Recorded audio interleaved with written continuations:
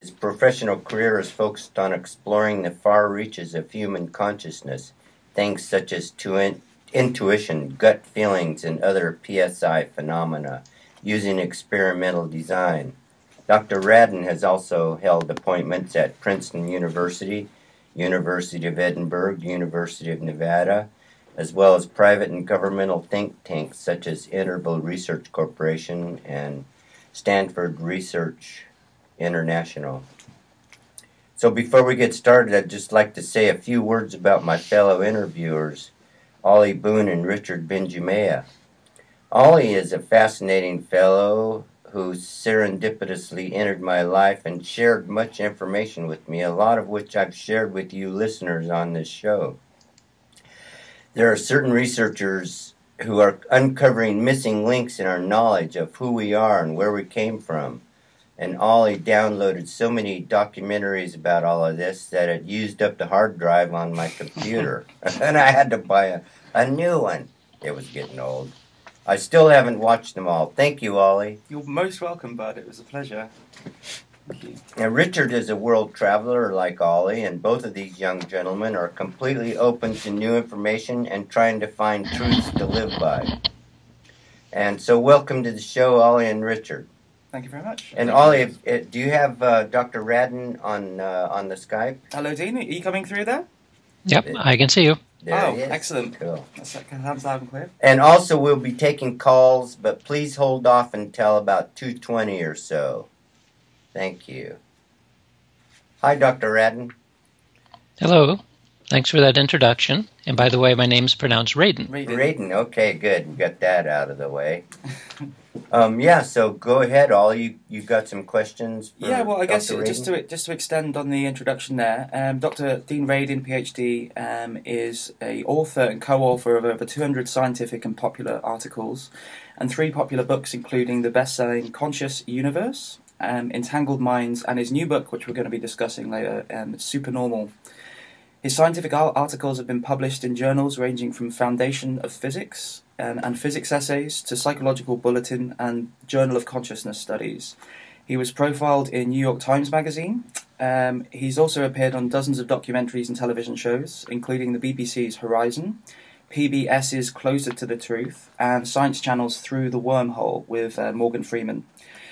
He's been pushing the boundaries of science through investigation where the place where mind and matter meet, where the subjective meets the objective. And now we welcome Dean to Kmud. Welcome, Dean. Thank you very much. Okay, so you're the chief scientist at the Institute of Noetic Sciences. Could you please explain what the term noetic means and what kind of research takes place at your institute? Noetic comes from the Greek root word nous, N-O-U-S, and the closest description that we have of that in English is intuition, a form of knowing where you don't know how you know. And it's distinct from things like rational knowing or memory because it is a form of knowing, but it's in the West we generally think of things that you figure out or things that you're told as ways of knowing, but of course there are many other ways. So we study the other ways of knowing.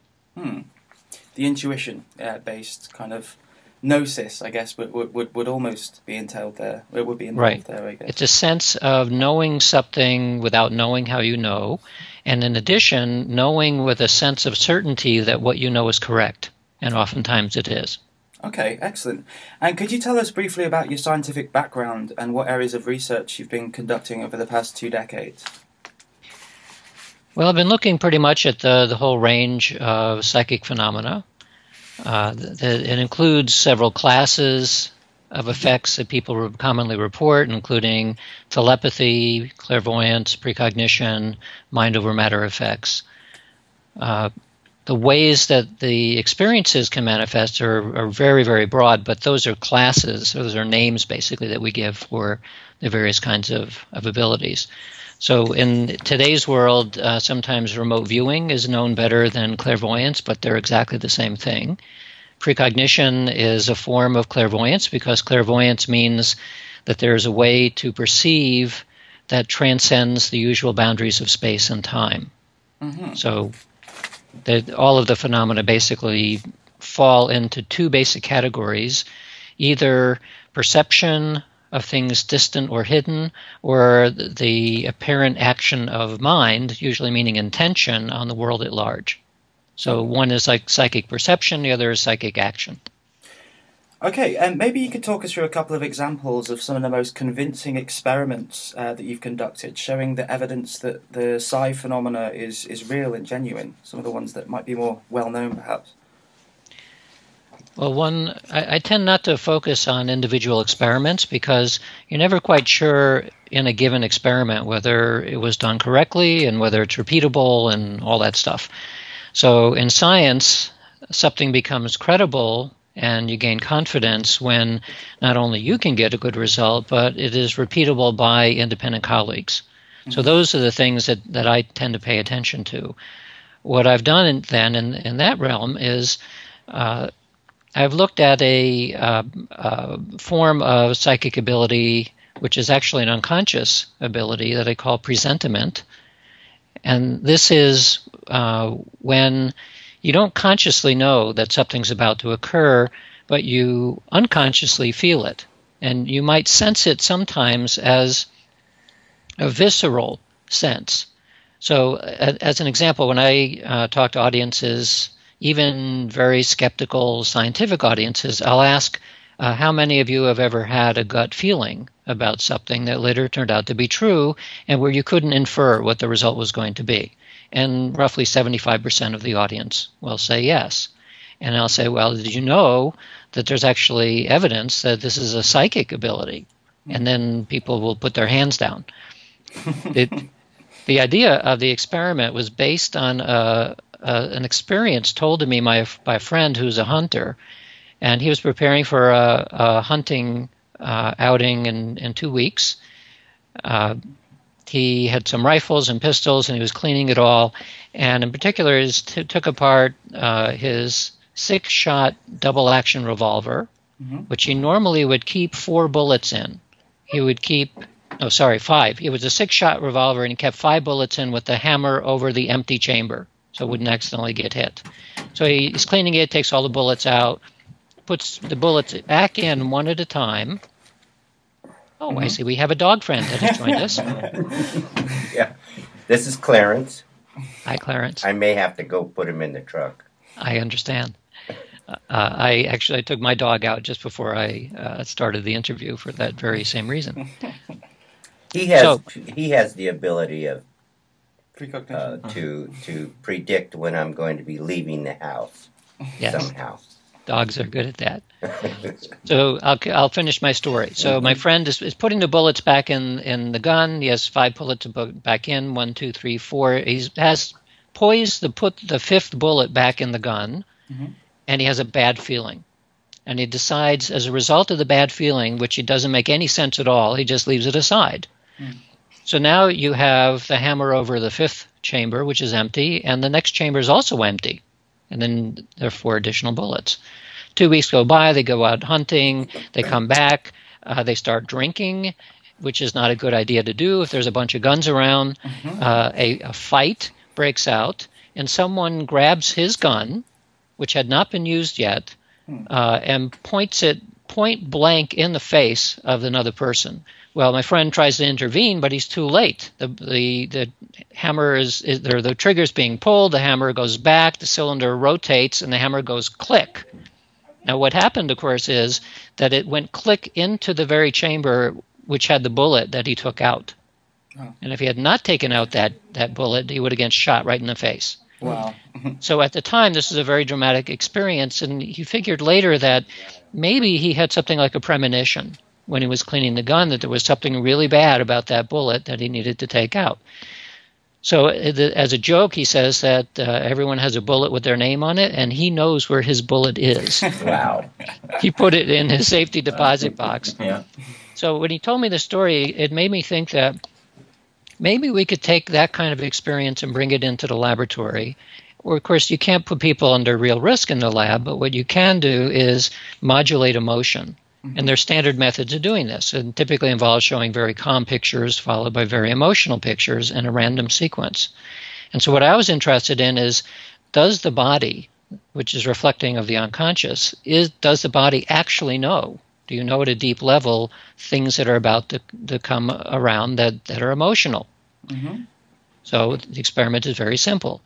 You put somebody down in front of a computer monitor, you monitor aspects of their physiology, which could be heart rate, skin conductance, brain waves, pupil dilation, all kinds of things.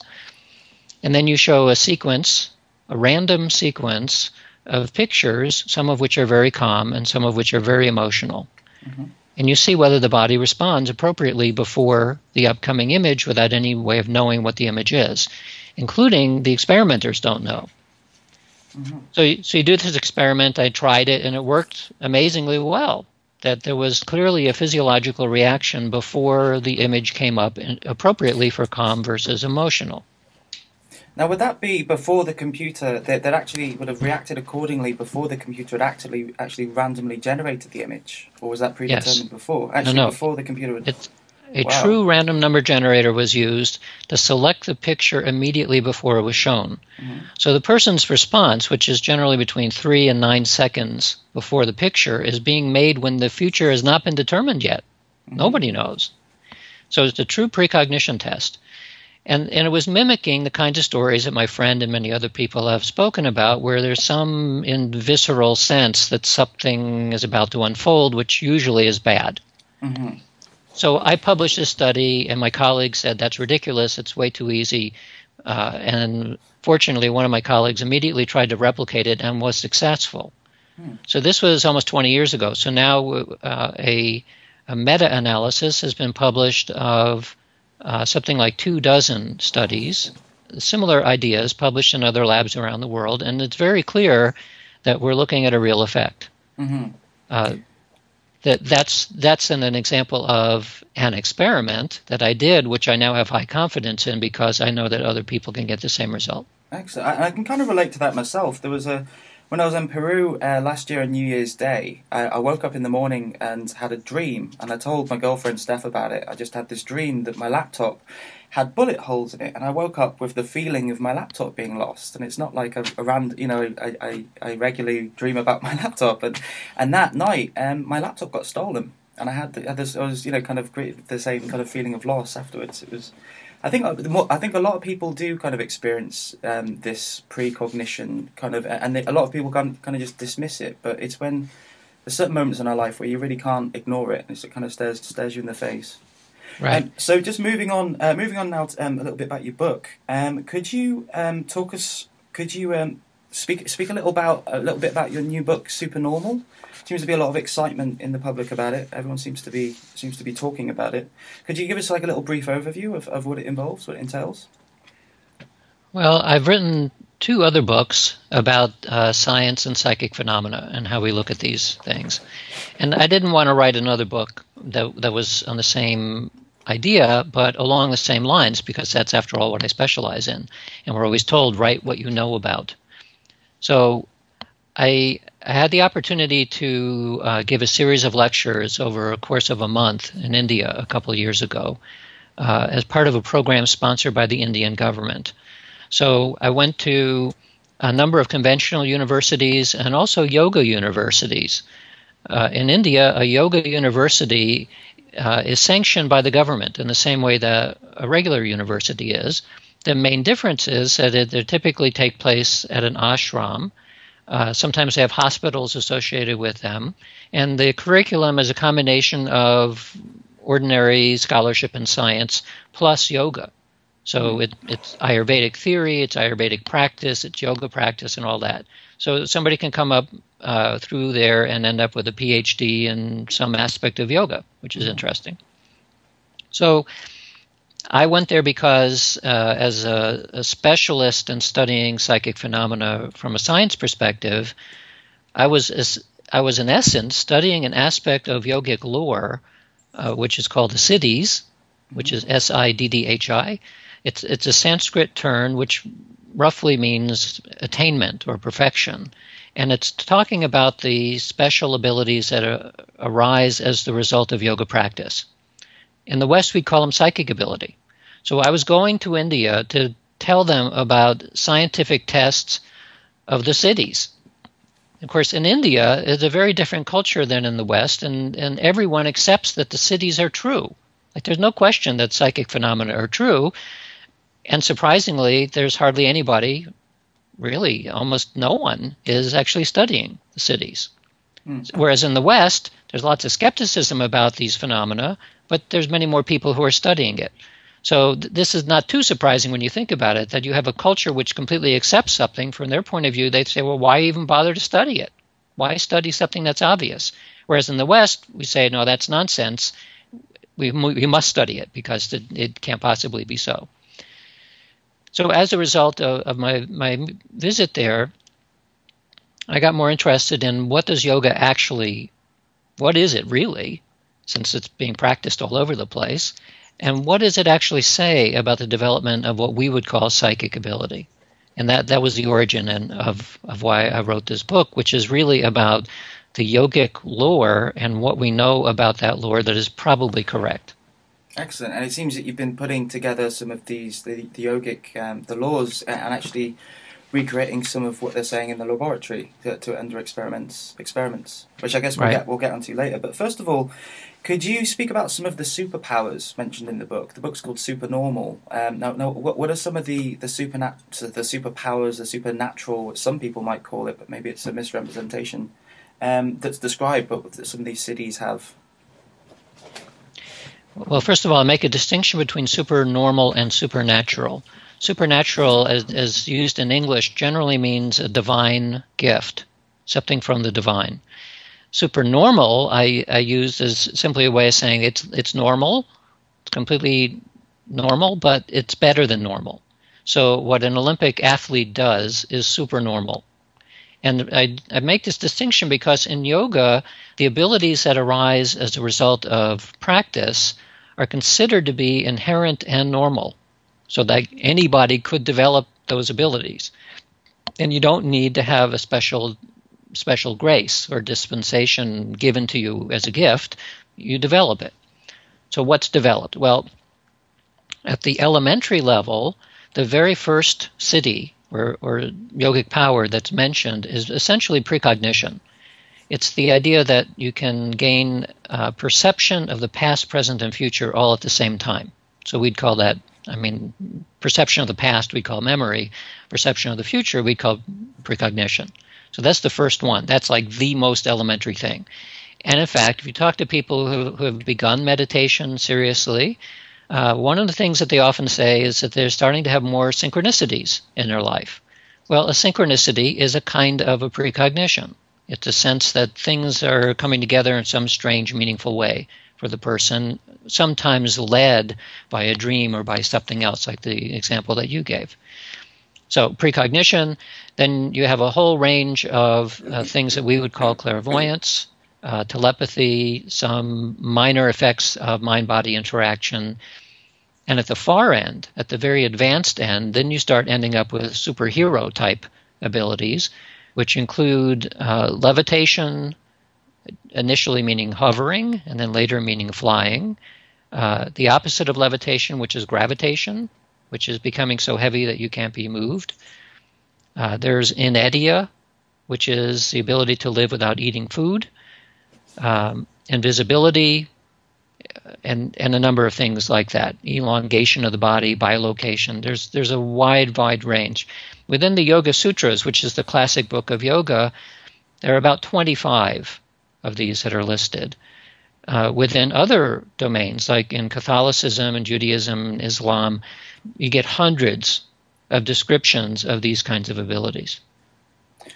Okay, great. And just in case anyone's just joined us, you're listening to KMUD. This is Bud Rogers' show. Me and myself and Richard are guest hosting on The Edge of the Herd. And we're interviewing Dr. Dean Radin from the Institute of Noetic Sciences on his new book, Supernormal. So Dean, with some of the experiments, what kind of, that you've been conducting in the laboratory, investigating some of this psi phenomenon, what are the kind of demographic of people that you'd be using for the experiments? Would they just be random, everyday people off the street, or would they be people who have been practice yoga and meditation for years? What kind of results have you been getting with those people? Well, let me just say that in general, most of the experiments in this realm are like most experiments in psychology, in which they're college sophomores, and they're not selected for any special ability or interest even. And the type of work that I do over the years, I've begun to focus on meditators. And it's not always people who have a meditative practice. It might be somebody who does something which requires focused awareness. That could be something like a computer programmer or even somebody who plays a lot of video games. Because what we look for is people who are comfortable doing high concentration for a long period of time, given that that's the nature of the tasks that we do. So whether we're doing telepathy or clairvoyance or whatever it happens to be, we want somebody who can pay attention. So somebody with attention deficit disorder is not going to be a good subject in our experiment. And just as a general rule, selecting meditators, which is all about attention training, they tend to do better. So those are the kinds of people that we select. And I tend not to select people who claim that they have strong psychic ability. Yeah.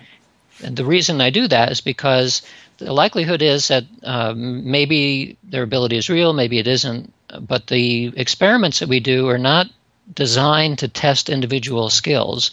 They're essentially an artificial task that squashes the ability that somebody may have into a way that can be studied in the lab. And so sometimes somebody with an incredibly good psychic ability, according to their experience, can't do anything in the laboratory. So I don't want them to go away disappointed, and nor do I want them to then go away saying, I've been tested in the laboratory and here's my stamp of approval. So it's much easier to just select people who don't have any particular claims. Okay, cool. Let me think. Okay, so what are your personal experiences with meditation and yoga, and what have you noticed some of the benefits to be? Have you do you practice yoga meditation yourself? Have you noticed any kind of increase in awareness and synchronicities yourself? Or we're just curious about that. Some of the research in the book. I have done yoga in various forms over the years. Now, I have not doing it at present, and also meditation. I learned meditation first about 40 years ago. Practiced on and off, but for the last about 2.5 years have been maintaining a strict practice. So I do it every day, and that's has nothing to do actually with the cities. I mean, I imagine I have about the same average number of psychic experiences as most people. Nothing spectacular. I do it primarily because of the physical and mental health benefits. And this is one of the things that I talk about in the book as well, that one reason that yoga and meditation have really caught on is because research in the last 10 years have showed that for most physical problems and some mental problems that people have are related to stress. And one of the best ways of treating stress are yoga and meditation. And so that's why it's now being covered by medical insurance and being used in the U.S. Army. And it's used in many places now because it is effective, costs almost nothing, and it works. So that's primarily the reason that I practice meditation now. Yeah, now, Dr. Radin, we're going to turn this over to Larry, our engineer, for a minute. He's going to do some business at the top of the hour, and we'll be right back. This is Bud Rogers, Edge of the Herd. We're interviewing Dr. Dean Radin about ESP and other psychic phenomena. Yeah. Dr. Radin, do you think because of our kind of inurement in the Western scientific worldview that this has kept a lot of people from having psychic experiences? Actually, or did they come, or the psychic experiences come anyway, and that people may not recognize them? Psychic experiences occur to about 60% of the population, according to surveys, including about 60% of scientists. So it has nothing to do with what amounts to an ideological assumptions. It's simply a human experience that happens. Yeah. In any given case, you don't know if it's psychic or not. It might be a coincidence, but we know that it in principle it could happen, and it probably happens to the majority of the population. Is there, have you studied anything around the pituitary gland? I mean, the pineal gland. The pineal gland shaped like a pine cone, the center of our brain. And I understand that it has rods and cones on the inside of it, on the inner layer, and floating in the liquid are crystals, silicon crystals. Have you studied that, or is there any relationship between like out of the body experiences and the pineal gland? There are some who believe that the pineal gland is associated with some psychic perception. This idea goes way, way back historically. There's the possibility that the pineal gland may be involved in production of DMT, endogenous dimethyltryptophan, in which case maybe it's related and maybe it's not. There hasn't been enough research to make a strong connection between any particular place in the body, whether it's the pineal or some other structure, and these abilities. But I'm aware of the lore. They're just like a lot of things in this realm, there isn't that much science that has been brought to bear on it yet. Yeah. I was wondering about one of the things that I'm sure a lot of the listeners might be able to relate to is that when you think of someone and then they call, I'm sure a lot of us have had this experience. Now, what I was wondering is whether you might think that this is an aspect of telepathy where somehow people's thoughts or intentions are transferring through space and people are picking up on that, or whether it's an aspect of precognition where you actually already kind of answered the call from that person or see that's happened, or could it possibly be like an amalgamation of both coming together? Well, I wonder what your thoughts on that would be, maybe according to some of the yogic texts as well, if it ties in. Well, I'll answer it first without referring to yoga. Most theorists today expect that there's really only one form of psi perception. And we give them different names. I mean, we're adept at, and we immediately want to name something, and then we forget that the name is not the thing itself. So telepathy and clairvoyance kind of seem different because the nature of where the information is coming from is different, but there are many similarities between those phenomena. And so I think at a deeper level, they're probably the same single phenomenon. And one way to think about it then is, well, all of these phenomena are strange. Every psychic experience is strange for one reason, that it seems to transcend space and time. That's why it's odd. In clairvoyance, it's transcending time, and then it becomes precognition. I mean, it flips back and forth very easily. And even the idea that mind and matter might interact, at least at the quantum level, pushing something and perceiving it are the same thing. So again, at a very deep level, so you start out with all these names, and then you go further and further down the hierarchy, and it turns out they're probably all the same thing. And my guess is what they're reflecting is that at a very deep level of physical reality, there isn't that much difference between mind and matter, and it's completely holistic. So every scientist knows that the world is deeply interconnected. I mean, it didn't take us, you don't need to understand about ecology or the interdependence of banking to recognize that everything really is interconnected very deeply. What quantum mechanics has told us is that form of interconnection goes all the way down into the subatomic world, and who knows what's below that. But at least we know when you get down into the world of the very small, things actually are interconnected across space and time. So we say, okay, well, we live in a holistic, very interconnected place that's connected between space and time. It shouldn't be that surprising then, and occasionally we have experiences that reflect that level of holism. And I think then by the time they bubble up into the level of human awareness, we call them psychic, but basically it's simply a reflection of the way that the universe is stuck together. Dr. Radin, through history of the scientific movement, there have been instances where the same discovery has been made in several different places simultaneously. Is this kind of related to what you're talking about?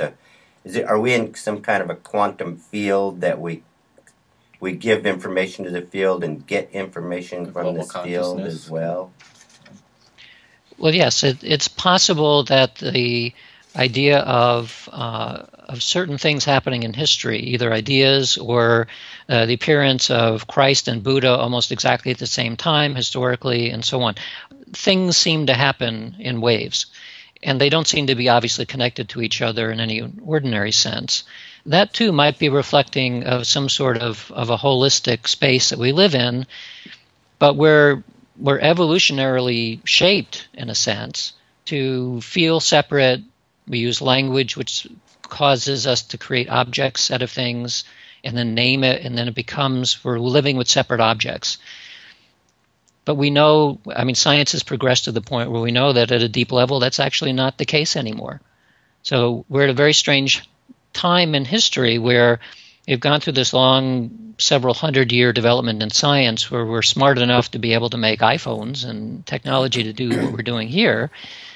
And yet at the same time, when we try to interpret, well, what do we actually know about the world, largely from physics, it's telling us, it's beginning to look more and more like what the mystics had been talking about thousands of years ago, that ultimately we really do live in a fully interconnected something that exists without time and without space. And Alan Watts used to say that science is like knowing more and more about less and less. And so as we dissect things down to their little tiny, minuscule little objects again and giving them a name, we've separated everything out and explained everything to a certain extent, but we can't get the total picture. The total picture gets lost somehow. And then we have the problem of corporations being in control of science now, and that's another issue. But right.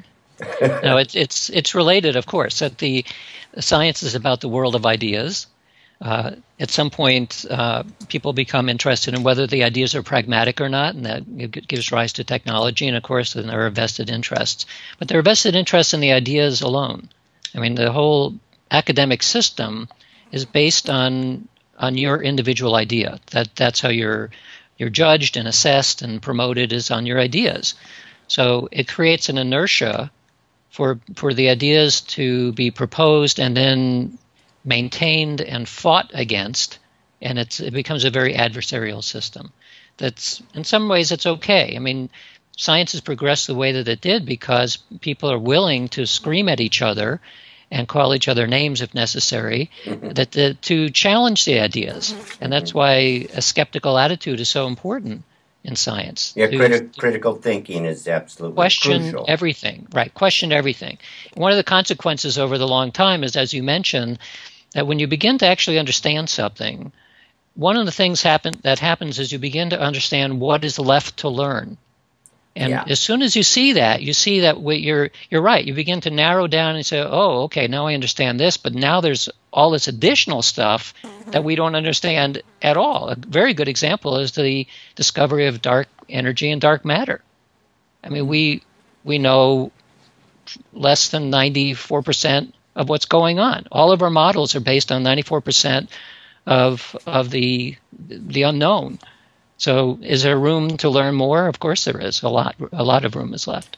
So with the research that you're doing at the Institute and the kind of research that you're bringing to light in your book, where do you see it going from there? How do you see it contributing to kind of humanity's progression? Like I can imagine that the military might be interested in some of the kind of powers for obvious reasons, but how do you see it? How do you see the future of if your work, or I'm sure if your work really gets out there in the mainstream and it gets a lot more accepted, how do you see the progression of events and how it could contribute to the world that we're living in today with these abilities that you're mentioning in your book? Well, it's tempting to immediately spin out into short-term pragmatics. And there definitely are people in the military and elsewhere who are looking for ways of improving decision-making and guessing what's going to happen in advance and that sort of thing. One time, a long time ago, 15 or 20 years ago, I was contacted by somebody in the Navy who was interested in communicating with submarines psychically, because presumably it's not blocked by ordinary means, and that's the whole idea about submarines. But my interest is more on a matter of looking at our current worldview and seeing places that are not correct. And our current worldview has brought us progressively towards one crisis after the other. And if that worldview doesn't change, then we can predict that 50 to 100 years from now, something really bad, there's going to be a perfect storm of really bad things happening that's going to challenge the continuation of our species. So, how do we fix that? Well, we need to look very carefully then about the assumptions that we use to describe who we are, what we're capable of, how we fit in with the rest of nature and the universe. And that's in some ways what the leading edge of science does in every discipline. And for the area that I've chosen, it has to do with the nature of consciousness. And the question comes down to, are we machines made out of meat, which is sort of the prevailing view in the neurosciences, in which consciousness is a side effect of brain processing and that's all, may not have any other purpose? Or is consciousness fundamental in some way? Is it important in the way that the physical world manifests? Is it important because it has causal properties that we don't understand yet? Do we have the cities? Are they really true? If that were widely embraced and funded as yet another discipline in science, eventually it would change our sense of who and what we are. Exactly how that spins out in terms of what the future is, I'm not quite sure. It's very difficult to predict. But one thing would be sure is that our worldview, our picture of who we are and how it fits into the world, that would change. And so I think, like a lot of scientists, I hold an aspiration that it is better to know than not to know. It's better to hold a correct worldview than an incorrect one, because you make a decision about what to do, how you act. It's better to have good information than bad information. It's that simple. Now, Dr. Radin, I was curious, like I can imagine being a scientist working in the field of research that you work in, that you're used to coming under scrutiny from pseudo-skeptics. And what are their main criticisms, and are their accusations substantiated? Well, among pseudo-skeptics, no. I mean, among what I would call proper skeptics, that's basically the kind of science that we do. Myself and my colleagues are very glad to get people who are skeptical and offer constructive criticism. I mean, that's basically the lifeblood of what we do. I don't want to waste my time doing something that's wrong. And so if I publish something or I give a talk and somebody says, well, have you thought of this? And have you thought of that as a possible flaw in the argument? If they're correct, I'm very happy, because it means I can fix it and they don't have to waste any time anymore on that. What is less helpful are people who are basically responding out of an ideological challenge, that they just don't like telepathy for some reason. They think it has something to do with religion, or they think it is a devolution backwards into superstition. I know where those feelings come from, because there are things that I hear sometimes where I'm thinking this is not very helpful for us to think about such things. But I'm temperamentally different. I don't mind if anybody talks about anything. I don't think talking is going to harm the world. What I do mind is when people then try to prevent discussion about ideas. And in science in particular, presentation of theories and empirical data are thrashed out all the time in conferences and in journals. If you pick up any journal on any topic, especially ones that are talking about experimental results, you have people screaming at each other all the time and calling each other bad names. And it's all about wanting to push towards what is probably true. So that's par for the course. That's simply the way things happen. That's good. It's not always fun, but that's the way things happen. I'd like to open the phone line for skeptics to call in if we have any, or people that want to add to the conversation. So 923-3911. If you're out of the area, 1-800-568-3723. Give us a call. See if you have a question for Dr. Radin, or maybe you're skeptical about psychic phenomena and you want to make a statement about that, go ahead and call in. And I would add, it also callers who are practicing yoga and or meditation and who feel that they have experienced one or more of the cities. Yeah, and we have a caller. Larry's getting him on here right now. Got him? Hello, caller. Hi, Brian.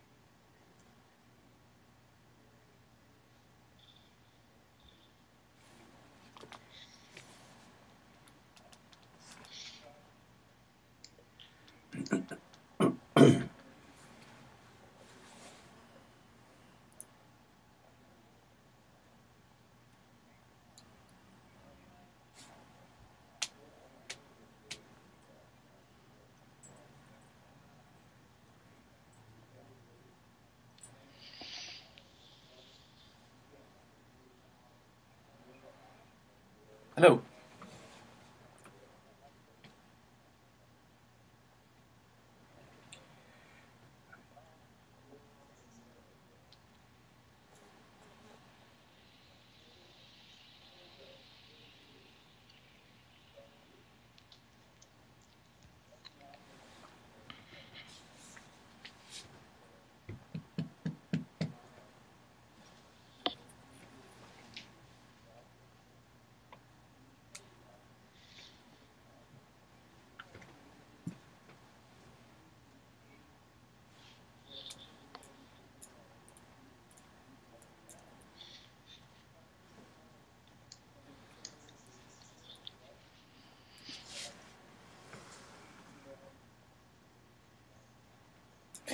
Were there any questions you'd like to put to Dr. Radin?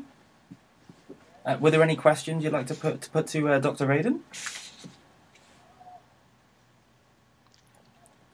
And I can't hear it. Oh. Okay. It's not coming from Skype anymore.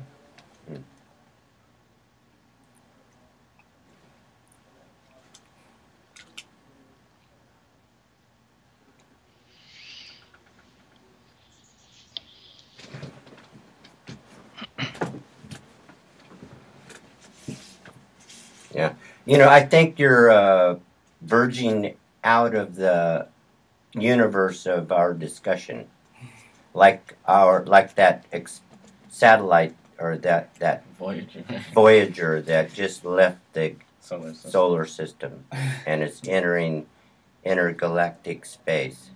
Unfortunately, I don't think and you know, can actually hear the. Brian, thanks for the call. We Dr. Radin can't hear you. We're going to try to figure that out. He's on Skype, and thanks, Brian. Thank you. Can you summarize? Yeah. What was said? Well, he was especially talking about the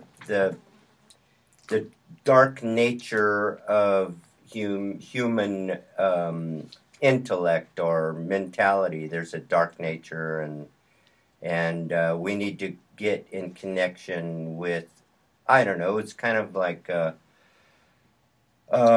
psychotherapy based on psychic phenomenon and stuff. I didn't really get the connection. I didn't grok it very well. I can offer a comment on that.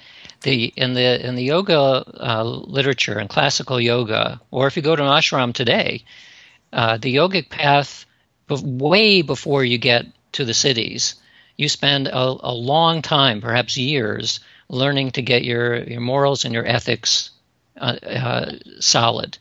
Yeah, and I think that has to come first, right? Yeah, it comes first. And the reason is that the goal of yoga is to become enlightened, which one way to think of it is that It's a realization where the self with a small s and the universe with a large S, that they're the same thing. That's what self-realization and enlightenment are all about. So in order to get there, you're going to pass through various stages as you gain better and better contact with your unconscious through meditation and yoga practice. When you start bumping up against the cities, you recognize that it's a power. I mean, they're literally a kind of power that you can use. We know that power is seductive. It will corrupt you. And the reason why there's so much emphasis paid in the yogic tradition to not demonstrate the superpowers. And once you gain these things, don't dwell on it and don't demonstrate it, is because the power will corrupt you. And the mythical version of this is when we end up with Darth Vader, that power corrupts. Especially power of this type is very seductive, and it was learned many years before the Yoga Sutras were written, probably over millennia, that the moment somebody starts getting their ego inflamed about demonstrating these amazing powers, they're headed for a bad time. Yeah, okay, and so good. this, That's an excellent answer to yeah. Brian's inquiry. And we have a couple of more callers, Larry. Let's see. Let's take another one. Hello, caller. Yeah.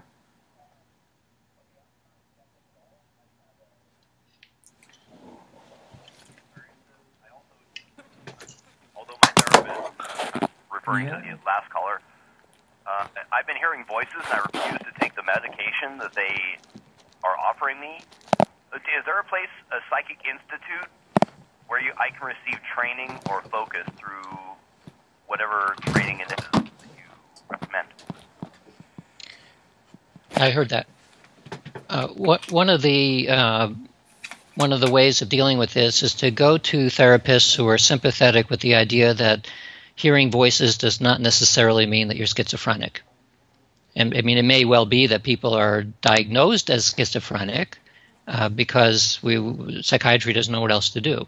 So there's something called the Spiritual Emergence Network, which is a nationwide network of therapists who are sympathetic to the possibility that in some cases that hearing voices may mean that it's an uncontrolled form of psychic ability. Now, of course, this is not true in every case, which is why you need an expert therapist in order to be able to tell the difference. And what the bottom line usually is that if you're functional, like you're able to hold a job and have responsibilities and all that stuff, and you hear voices, but it doesn't matter too much, well, then there may be a way of doing a therapy to figure out how to deal with it. On the other hand, if the voices are intrusive and you can't function because of it, well, then you need medical help. It's that simple. So, again, Spiritual Emergence Network is something you can... Spiritual? Do you have a phone number for them? Spiritual Emergence Network. Spiritual Emergence Network. You can find it on Google probably in 3 minutes. I'll find out. I live where I mean, the transistor radio, and I'm lucky to have a landline. You know, I contact the Kmud rules. I'm just going to throw that out there, the station. Thank you. Okay, so I'm looking on Google, and let's see here. There are, here's a phone number. Phone number is 415-453-1106. 24 hours a day, 7 days a week. 415-453-1106. Thank you. And let's see, we have yet another caller. Hello, caller. Hello. Hi. Hi. I missed the very beginning of the show, but I'm wondering if you, it seems like you might have started by mentioning that there was an increase in psychic phenomena in the last couple of decades or so or something. Is that true, or do you believe that? Did you get that through, okay, Dean? Yes, I heard that. Yeah. I haven't heard that there's an increase in psychic phenomena. There's surveys that are done by Gallup Poll and Roper and those kinds of folks about every couple of years, and it shows the degree of belief in these phenomena over long periods of time, and it's pretty much stable. The belief in psychic phenomena is more or less stable at around 60% of the population in the United States. Belief in various aspects, like belief in angels, goes up and down. Belief in UFOs goes up and down. Belief in specific topics fluctuates from year to year, but general overall belief, which generally reflects people's experiences, has been stable. It hasn't been changing that much. I guess possibly through the awareness as well, and the different mediums, i.e. the internet, and probably it being covered a lot more on mainstream television now. These kind of phenomena, it might be more people aware of it, so people might understand what's happening to them possibly more in their lives. Yeah, there's also a reflection that happens in the media. So television shows, movies go through periods where there's a lot of shows having to do with something psychic, and it gives the impression that there's something new, but it's just modulations in the entertainment business, more or less. I wish I could remember where I got this from, because it was quite a while ago. It was like somewhere between 10 and 20 years ago. And I read somebody who was studying psychic phenomena and everything, and his belief was that the reason that this was happening, and it was more and more in our present day Earth, was because we were getting ready for a transition into the next dimension, and we had one foot in the next dimension. If you heard anything like that, does that sound any kind of familiar to you at all? Because I was really interested in that, and it sounded really feasible to me. Yeah, I've heard stories like that. I have psychic friends who believe that. They believe that we're heading towards some transition, but you don't need to be psychic to see that. You just need to pay attention to the news, and you realize that there are all kinds of things that are happening simply as a result of greater interconnectivity in media and technology. I mean, there are lots of reasons to expect that humanity is headed towards some sort of transition. Whether it's psychic or not, I don't know. But yeah, psychic. It has to be psychic or not, but this was just that because we're in our evolution, we are part way in one and part way in the other, and the telepathy and all of that stuff was a part of what our new being was forming into. We were becoming it's possible more capable of those things, because that's where we were going with our evolution. Right. It may well be possible. I don't know anybody who's tracking that very closely, but I wouldn't dismiss it as a possibility. Sorry, he knows of any studies like that going on? Yeah, he wanted to know if there are any studies like that going on now. I see. I'm not aware of any, no. Thanks for your call. We have another caller waiting, and let's see what they have to say. Hello, caller. Hi, Harvey. Good show, bud. Thanks. And thanks to your wonderful guests. Dean, hello, Olly and Ben. Hello. Dean, I have some information that you might like. If you go to YouTube and you put in the words large-scale structures of the universe, large-scale structures of the universe. This is, NASA put this together. They took all the information from all the telescopes around the planet and all the Hubble and all that, and they combined all the information that collected by all these various telescopes, and they squeeze it all into one frame, and you can basically see the whole known universe as far as our instruments can reach out. And what they do is they fly through this, and it turns out that there's these large-scale structures in the universe that look exactly like brain neurons. Mm-hmm. That if you also go to YouTube and put in the word brain neurons and look at them, you'll see that these large-scale structures look just like that. So it may be that dark matter is brain matter, and that these large scales are neurons. So we're actually living in a living universe. I mean, it looks like a brain. And so maybe our brain is a modem into the interneta, into the bigger as above, brain. so below. Yeah. Yeah. So it's all psychic all day. And as far as entanglement, quantum entanglement is concerned, well, quantum entanglement is when you have two particles and they're entangled. If you separate them, no matter how far, when you affect one, the other is automatically affected. So it turns out that according to our scientists, we all evolved from the universe sprang forth from a primordial atom. So if that's true, then we're all entangled, each and every one of us, on a physical plane. So I think that, morphic fields and all that, it's very natural stuff. My dog is screaming here. So it's interesting the dog waited for this moment to go crazy. Okay, well, thanks a lot. I love the show, and I'm listening very close. Thank you. Thank you, Harvey. Yeah. I've written about this idea in my book, The Conscious Universe, and again in another book called Entangled Minds. And I've seen this idea of the structure of the universe looking suspiciously like neurons. Some of that may not be too surprising, given that, as far as we can tell, the self-similarity or fractal structure seems to go from the very small to the very large. And so the kinds of self-similar structures that we are used to at the human scale probably scale up to the galaxy and the universe itself. Whether that means that the universe is like a giant brain, I guess it's possible. And I know people who are very interested in what they call the electric universe.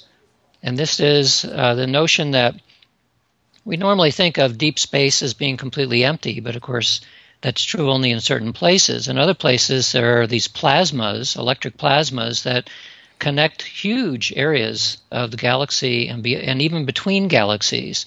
And we think of those connections as axons coming out of neurons, whereas just electrical signals going between neurons. Who knows? At the scale of the universe itself, maybe it is some kind of an information processor. So that's possible. Yeah. And we have yet another couple of calls. Let's see what the next one has. Hello? Hello, caller. Hi. Hi. I'm glad you're talking about all this stuff. This is really neat. I don't have any skepticism. I personally have experienced, where you get that gut feeling and, you have a feeling you should or shouldn't do something. And I've learned to pay attention because when I used to just dismiss that and then went ahead and did what my gut told me not to do, then it didn't turn out so good. And so I decided to follow those feelings and honor them. And it seems then the outcome is much more positive. So I have no idea how it works. I'm not that much of a scientist. And even you say, it's kind of mysterious to know because of the time and the space thing. Nobody really knows how it works. But I think that also, if I'll be thinking of somebody and thinking, I should call that person. I really want to talk to them, and they'll call me. Happens all the time, especially since between me and my daughter. And maybe there's a genetic karmic connection there that's really strong that has something to do with it. But I believe that all people have psychic ability. I don't think it's a special quality, but I think because our culture doesn't support it and thinks that it's some kind of magical woo-woo thing, and you hear somebody go, I'm psychic. Well, good for you. You're in touch with that. But I think if we I think we all have that ability. We don't develop it because we don't believe in it. But I've always honored it and just gone along with it. I guess, but maybe just leading on from that would you, Dr. Radin, possibly recommend any techniques for the listeners out there in order to enhance a deeper connection with your intuition? Actually, if you take my voice away from there now, because it's creating a loop and I can't even think. The way I would respond is that the traditional method of training enhanced sensitivity for this area is very simple. It's meditation. And the reason is that all of the research we know suggests that these phenomena come up from the unconscious. It is true that everyone is psychic in the sense that we're all conscious beings. We are living in the world. It's something to do with the interconnectivity of the world itself. But by the time you get up into the frontal lobes of the brain are very, very good at getting rid of most of what's out there. So there's some neurologists who have estimated that the amount of information that's coming at us, either bubbling up from the inside or coming through the senses, is approximately 1 trillion times more than what we actually are consciously aware of. And we're filtering it all out all the time. And you kind of have to do that because otherwise you'd be overwhelmed. So if you can imagine a practice that would allow you to safely gain that attention better, it would be meditation. Well, I read a very interesting article in the New Yorker about the brain's function and getting those aha moments where it's like, just something comes to you that's like everything just kind of falls together. And it said that what you need to have those moments is you need to be relaxed and focused. And of course, meditation does that for you. Smoking a good doobie will do that too. But, and I've had a lot of real good aha moments when I've had a few puffs and just relaxed and looked out the window. But, yes, but something chemical and electrical was going on in the brain during these focused, relaxed times. I don't remember what they were. But there was a scientific explanation for that. But that's not quite the same as the psychic phenomena. No, I think actually it's similar. It's a similar phenomena that, we tend to make a distinction between improved insight, improved intuition, and psychic, and it's really all part of a spectrum.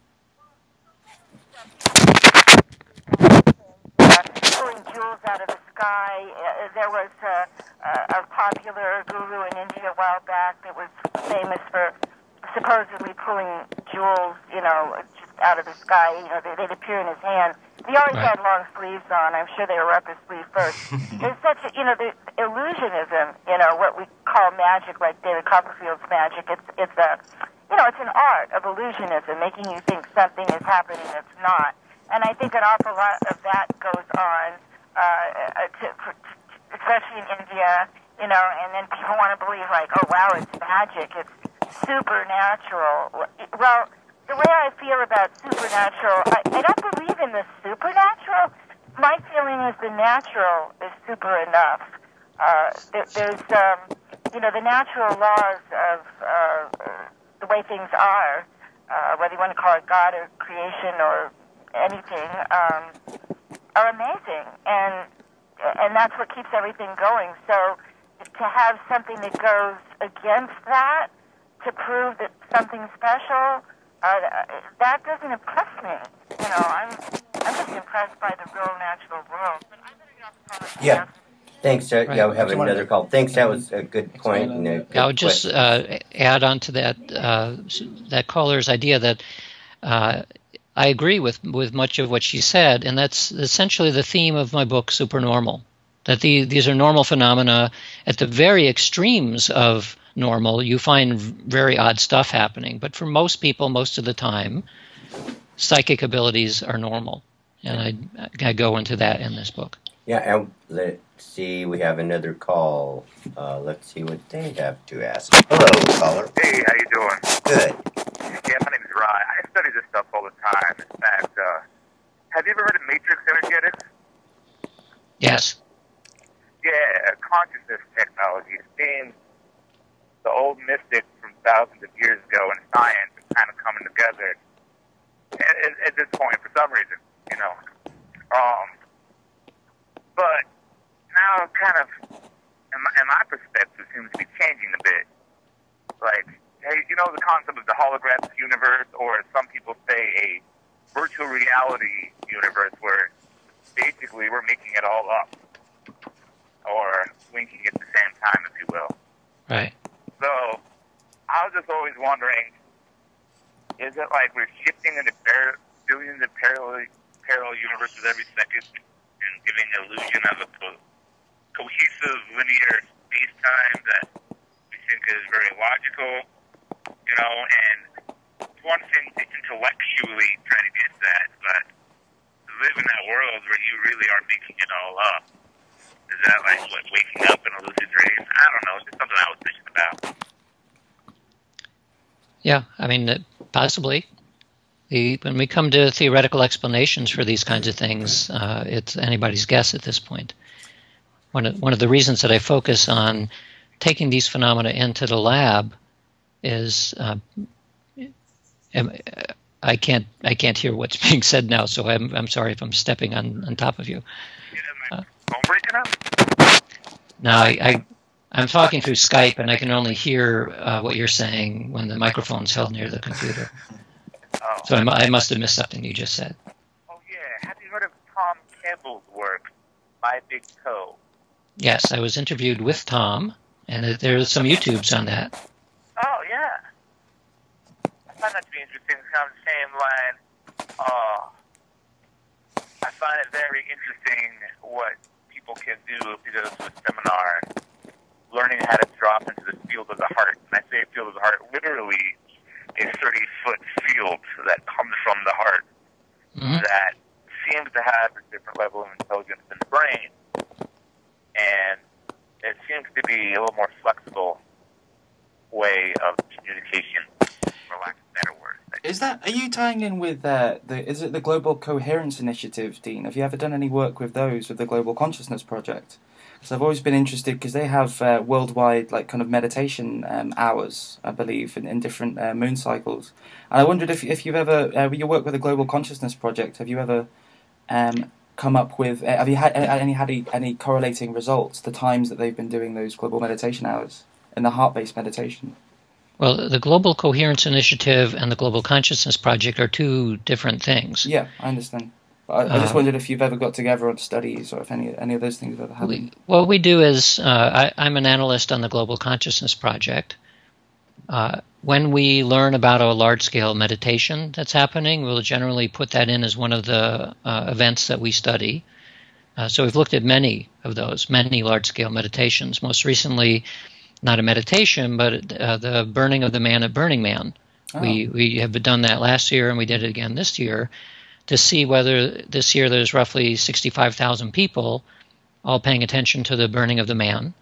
And we had 6 random number generators on the playa, 6 different types of generators, to see whether the effect that people talk about when they're there's some kind of a zone that everybody gets into, to see if it would affect the generators, given that they have different sources of randomness, for one thing, and also if they'd all be affected at the same time, because then it's more like we're dealing with a real field effect.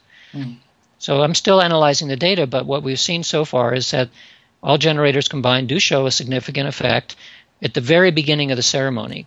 So this year, I don't know about past years, but this year, there are 2 events of interest with the Burning Man. One was exactly at 9 o'clock at night on August 31st, the Burning Man, which had been standing with his arms down, the arms are raised up. So it's a moment where the arms get pulled up at 9 o'clock, which signals the beginning of the ceremony. 30 minutes later is when it's ignited. So between the raising of the arms and the ignition is a period where there's a lot of fire dancers and there's a lot of excitement and stuff. But if you think of it in terms of large-scale attention coherence, for 30 minutes there wasn't much. There was a lot when the man's arms went up because everyone was paying attention, but then nothing about 30 minutes. So what we see in the generators is that within a couple of seconds of the arms raising, there's a very significant change in order in the random generators. They weren't behaving randomly. And then the next question is, well, was that due to one generator that went haywire, or was it due to all of them? And the answer is it was due to all of them. Wow. It was an effect happening in all of them at the same time that caused this big change. So that's pretty good evidence. There's something like a real field effect that is created by, in this case, 65,000 people all paying attention to one thing at the same time. And what makes the Burning Man a very nice venue to do this kind of experiment is it's in the middle of nowhere with no power grid. So all of our computers and generators are all running on battery. There are no other large-scale power sources nearby. So the usual criticisms that we're picking up environmental changes, it just wasn't there, and we still get the effect. Cool. Well, we still have several callers, but I want you to make it real short now because we don't have much time. This is almost the end of the show, so maybe we could take 1, maybe 2 more callers. And thank you. Hello, caller. Hi, short question. I have experienced a couple of events in my life that make me kind of suspect that I actually exist in a couple of other planes, dimensions, times. I'm not quite sure. But I was wondering if you could comment on that as far as, like, different universes, I guess. Anyway, that's my question. I'll listen up here. Thanks. Thanks. Well, the thing is that once you leave an ordinary state of awareness, if you think about this from an evolutionary point of view, our bodies and our brains and our minds are shaped by evolution to pay very close attention to here and now. And if that were not the case, then as a separate organism, you wouldn't survive for very long. You'd walk out there and get hit by a car, eaten by some kind of a creature. So it's in the non-ordinary states, dreaming, drugs, dancing, all that stuff. That's where the unconscious is allowed to get into your awareness. And once that happens, all bets are off in terms of what you perceive. As far as we can tell, we live in a very, very complicated reality where maybe we do exist simultaneously at many different times and places. There are a couple of pretty well-documented cases where individuals momentarily felt that they were at a different time. And the most famous case I can think of are a couple of women walking around the Palace of Versailles in France. In contemporary time, they walk around the corner and suddenly everything they see suggests that they're in the same place, but they're in the 17th century. People are wearing period costumes, they're talking in an ancient form of French, and so on. Of course, they're stunned by this, and they both had the same experience. They go around another corner, and they're back into present time. So this is unusual because you had two people corroborating a very strange event that suggests something like, in the right frame of mind, you can be at a different time all of a sudden. So I wouldn't say that it's impossible that a feeling of being on some other plane, some other time, existence, we can't rule that out. Whether it's literally real or not is a whole other matter. And it's very difficult to know in any given case if it's real. But I would say that since we don't actually know yet very much about the nature of reality in its largest sense, I'd put it down as one of those strange things that happen that someday maybe we'll be smart enough to give an answer. Thank you. Well, thank you, Dr. Radin, for being on the show today. As you can tell by the calls, this was really important information for people to hear. And everybody seems to be very interested in this subject, and maybe we can do it again sometime. And so that's it for Edge of the Herd. Tune in next month, third Sunday, when I'll be interviewing Jeffrey Smith, author of Seeds of Deception and the movie Genetic Roulette. There are still people among us who think that genetically modified food has been proven safe. This is not the case. Don't miss Edge of the Herd in October. Thanks to Dr. Dean Radin for being on the show. Thanks to Olly Boon and Richard Benjumea for their contributions. And thanks to Larry Lashley for engineering. Stay tuned for Agnes's World Beat Show. This has been your host, Bud Rogers. Loved all. Olly has one more. Yeah, I think just before we go, Dean, could you just let people know just a little about where your book would be available? Supernormal, I believe it's in the bookstores now. Right. Supernormalbook.com is a webpage that gives buttons that go to every online bookstore, and I've even seen it at airports. Excellent. So it's pretty widely distributed. Supernormalbook.com. Excellent. So if any listeners enjoyed the show, please go out and get a copy of that. Thank you very much, Dean. Thank you. Thank you.